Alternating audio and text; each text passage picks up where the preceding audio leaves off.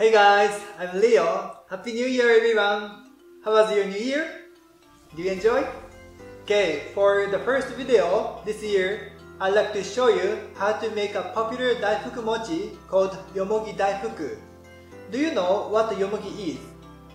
This is a Japanese herb known as magwort in English. It grows everywhere in Japan, especially in rural area. It sprouts in spring and has unique and amazing flavor.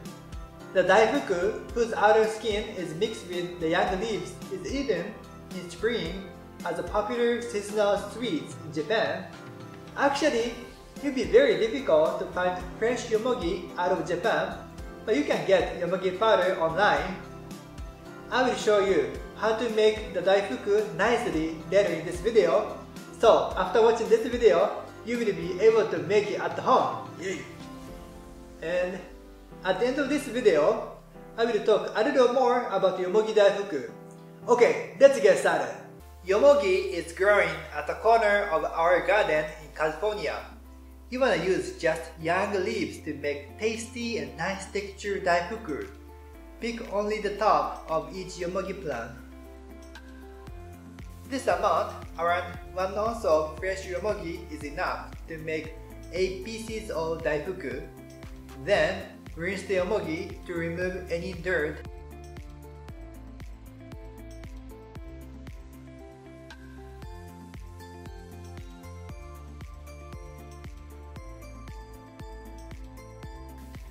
Next, boil them in the boiling water for a couple of minutes.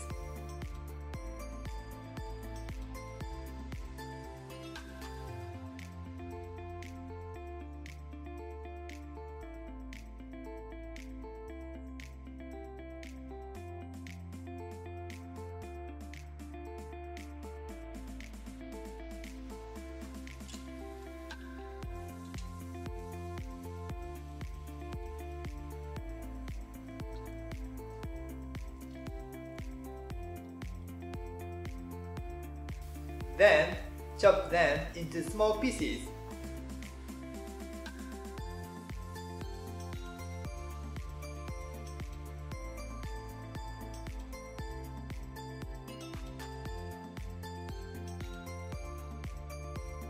This little chopping is good enough to make tasty yomogi daifuku.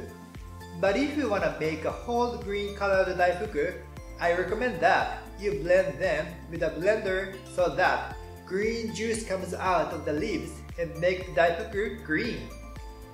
Next, please prepare these portions of glutinous rice flour called Mochiko, sugar, water, soybean powder, and lightly smashed Adzuki bean paste called Tsubuan. I think you can find Mochiko and Tsubuan at any Japanese grocery store near you. It takes a little bit long to cook Tsubuan from scratch, but homemade Tsubuan is no doubt the tastiest. I've uploaded another video on how to make Tsubuan, so please check it out. If you hit the subscribe button, you won't miss such videos and can enjoy your own Japanese desserts totally made from scratch.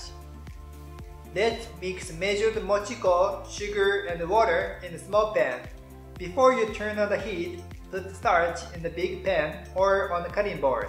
We are going to use it later. Okay, let's heat the mochiko, sugar, and water mixture on medium heat. Please keep mixing with the spatula to not let it burn.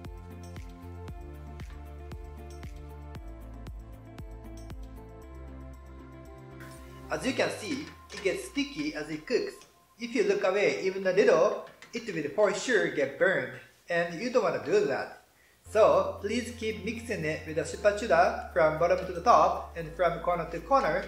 The longer it cooks, the stickier it gets. As you can see, the mochi dough becomes kind of transparent and sticky, which means it is finished. Then, mix the blended or chopped yomogi leaves in it and mix well. If you mix them at the beginning of the heating process, the green color may change and it cannot turn out to be nice green daifuku. And if you have yomogi powder, mix it with some water and add it and cook the mochi as a substitute for fresh yomogi leaves. Look at this! It looks nice fresh green. It only takes just a couple of minutes. Turn off the heat.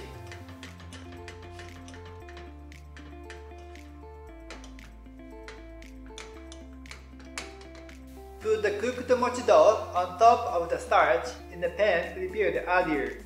Spread additional starch on it with a strainer. Then, eventually, the whole surface of the dough is covered in starch.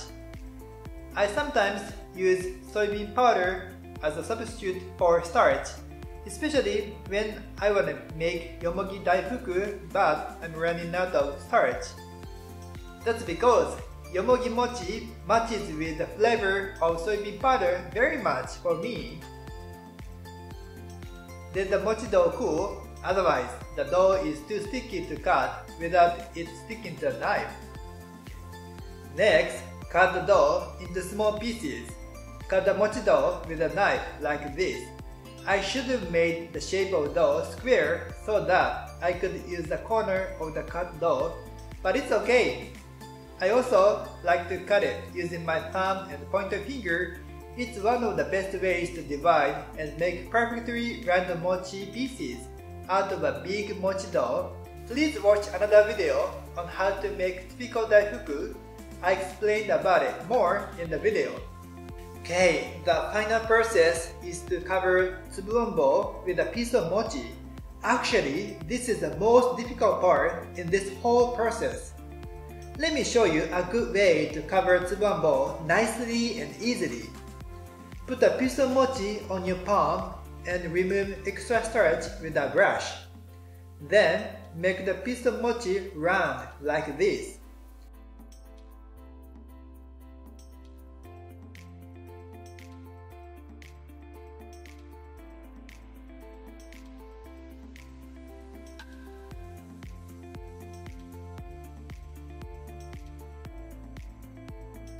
Then, hold the Tsubuan bowl with your fingers and put a piece of mochi on the top of it. Watch my hands carefully. Hold the mochi with your thumb and pointer finger and extend the mochi downward. Then, as the mochi covers the bowl to some extent, pinch the edge of the mochi with your fingers to close the opening.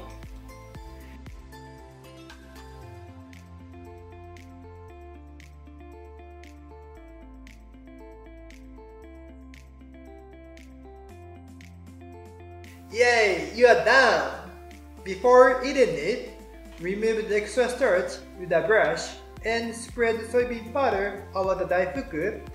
It looks very tasty and the combination of soybean powder, yomogi, and Tsubuan is perfect! Here are the important points to remember today.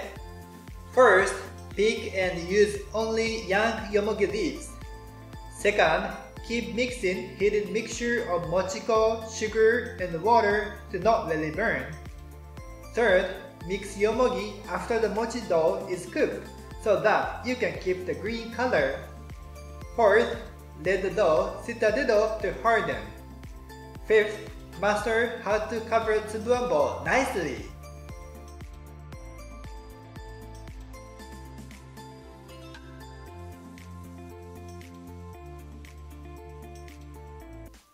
Okay, so let me explain more about Yomogi Daifuku Mochi. There are the 5 seasonal festivals in Japan, which is called Gosekku. Go means 5 and sek means seasonal festivals. This custom came from ancient China, and one of them is called Joshinoseku or Momonosek and is held on March 3rd. It is established itself as an event to drive away evil spirits. There are many ways to celebrate this festival in Japan. Yomogi mochi has been eaten in the festival because yomogi sprouts in spring, and it is believed that the strong flavor of yomogi has the power to drive away evil spirits.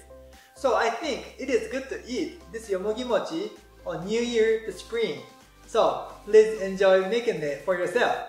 Okay, thank you for watching this video. I hope you enjoyed learning Japanese culture with a focus on cooking.